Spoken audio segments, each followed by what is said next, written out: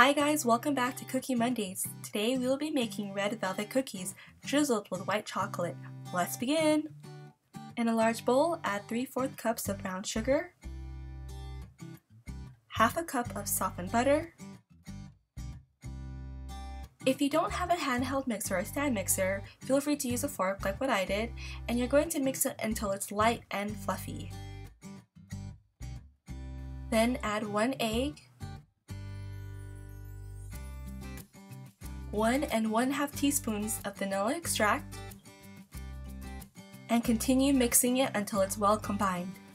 And once that's finished, you're going to add red food coloring, and I use about 1 teaspoon of the gel version. You can use liquid, I believe that should be fine as well, and just add it to the mixture, and feel free to add more if you want it darker or less if you want it lighter. And then just mix it until it's well combined, and the batter should look like this. It looks really wet, but it's fine because we're going to be adding the dry ingredients. All-purpose flour, salt, baking soda, and cocoa powder. Add it to the sifter, and you're going to sift it into the bowl.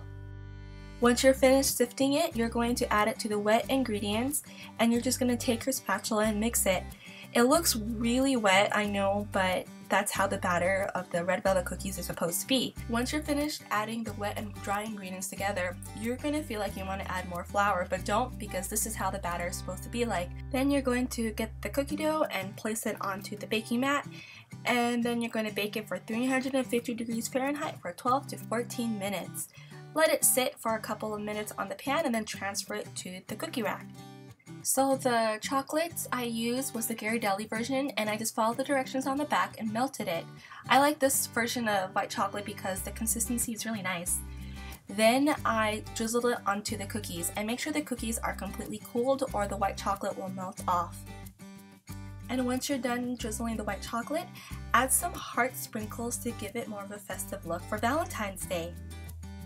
Thanks for requesting to make red velvet cookies. Let me know in the comment section what you want me to make for the next Cookie Monday. Thanks for watching, guys. Bye, guys.